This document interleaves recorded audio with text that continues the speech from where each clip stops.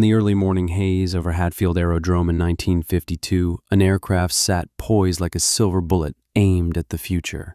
Sleek, whisper quiet, and utterly unlike anything the skies had seen before, it had no roaring propellers, no piston engines, just 4 jet turbines embedded in its wings like a spacecraft from another world. As it rolled down the runway, its nose pointed toward the horizon, the world was about to change. This wasn't just a plane. It was a promise, a revolution, a risk. Its name was bold, almost mythic, the Comet, and it would lift humanity into the jet age. But that ascent would come at a cost. This is the story of the de Havilland Comet, the first commercial jet airliner, a marvel of engineering that raced ahead of its time, then came crashing back to Earth. The year is 1945. World War II has ended, and the skies belong to the propeller. Air travel, what little of it existed, was slow, turbulent, and deafening. Piston-powered aircraft lumbered across continents at under 300 miles per hour and at altitudes low enough to feel every bump of the Earth's atmosphere. Flying wasn't glamorous. It was noisy, cold, and rough, reserved for the elite, endured rather than enjoyed. But Britain was dreaming of something more. As America's Douglas DC-3 dominated post-war commercial aviation, British engineers and visionaries weren't content to compete. They wanted to leap ahead.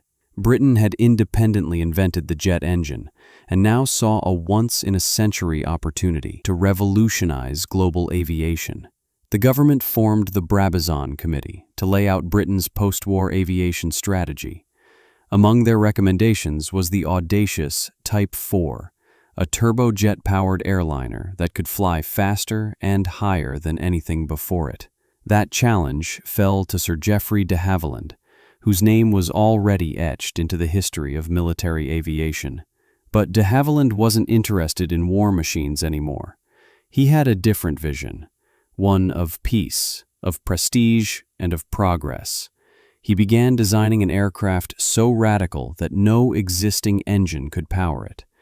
So his team set out to build both the airframe and the engines from scratch. And so, the DH-106 Comet project was born.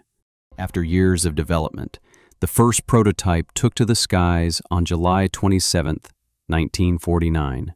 It flew for just 31 minutes, but it was enough to send shock waves through the aviation world. Crowds at the Farnborough Air Show gawked as this futuristic jet soared past piston aircraft like a bird from another time.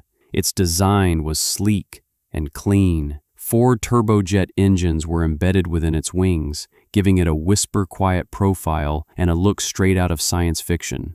The pressurized cabin featured large rectangular windows, offering breathtaking views at altitudes never before reached by civilians. By 1952, the Comet was ready for commercial flight. On May 2nd, BOAC Flight 630 departed London for Johannesburg. Inside, passengers clinked glasses of champagne and marveled at the silence. There were no propellers, no rattle, no smoke, just smooth, vibrationless flight. The Comet cruised at 40,000 feet, slicing the journey time in half. What once took a day and a half was now just 6 hours. This was flying as it had never been before. Lobster and caviar were served in polished cabins, crystal glasses, smiling hostesses, velvet carpet underfoot. The experience was closer to a cruise ship than an airplane. Royalty, Hollywood stars, and CEOs flocked to ride it, and every takeoff felt like a launch into the future. But every revolution has its shadows, and with each altitude climbed, so too rose the risks. On May 2nd, exactly 1 year after the Comet's debut, BOAC Flight 783 disintegrated mid-air after takeoff from Calcutta, killing all 43 on board. Then, on January 10, 1954, BOAC Flight 781 vanished while cruising over the Mediterranean Sea, en route from Rome to London. Again, 35 people gone. No warning, no mayday, just sudden violent destruction in the sky. Then, just 3 months later, another comet broke apart in the air after departing Rome for Cairo. 21 lives lost. 3 catastrophes in under 12 months. The aviation world was in disbelief. The plane that had promised the future was now a symbol of uncertainty. Headlines screamed. Airlines panicked. The entire Comet fleet was grounded and the certificate of airworthiness revoked. But behind the scenes, a Herculean investigation began. The British Royal Aircraft Establishment initiated what was then the most intensive crash investigation in aviation history. Entire wrecks were salvaged from the seafloor. Engineers built the world's first full-scale pressurization test tank, cycling a Comet fuselage thousands of times underwater to simulate years of flight. On the 3057th cycle, the fuselage cracked open. The verdict? Metal fatigue. It was something few truly understood in the 1950s. The repeated pressurization and depressurization of the cabin had created microscopic fractures around stress points, particularly the rectangular ADF antenna cutouts and, to a lesser extent, the iconic square windows. Over time, these cracks grew until snap.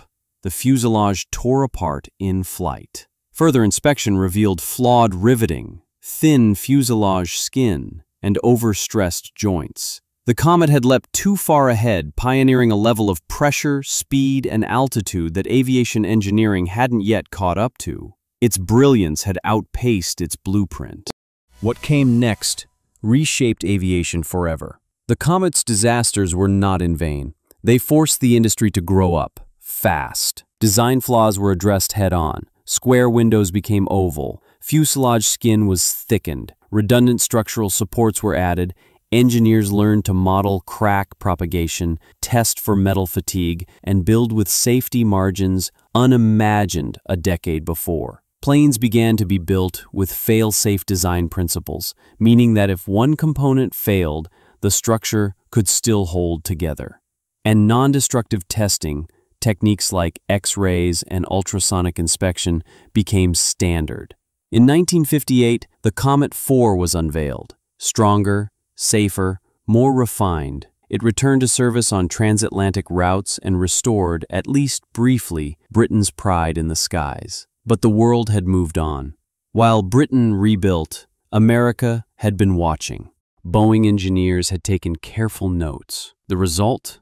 The Boeing 707, an aircraft that would take everything the Comet pioneered and do it better. It was bigger, carried more passengers, had longer range, and perhaps most importantly, it mounted its engines on pylons beneath the wings, reducing the risk of wing damage during engine failure and making maintenance far easier. The 707 was a commercial knockout. Pan Am, TWA, and other global airlines raced to place orders. The jet age now had a new flag bearer, and it was American. The Comet, despite its improvements, couldn't compete.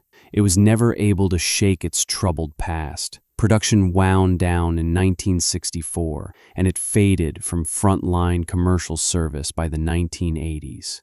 But the Comet's story wasn't over.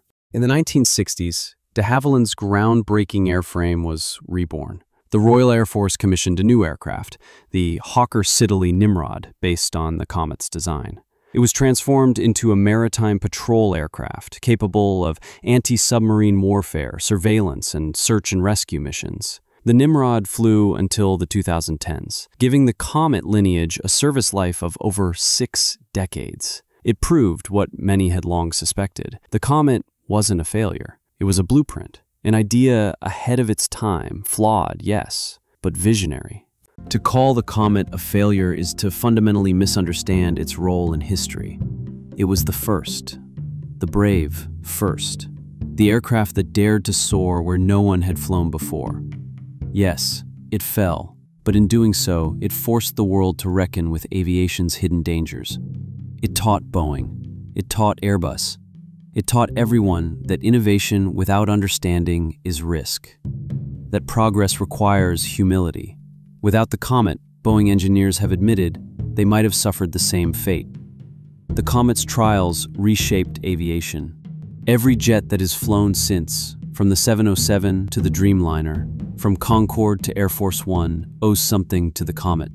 Today, surviving comets sit in museums, like the Royal Air Force Museum and the de Havilland Museum. Their wings still, their cockpits silent, but their story echoes every time you step into a pressurized cabin, every time you soar above 30,000 feet in comfort and safety. The comet flew too high, too soon, and because it did, we all fly better.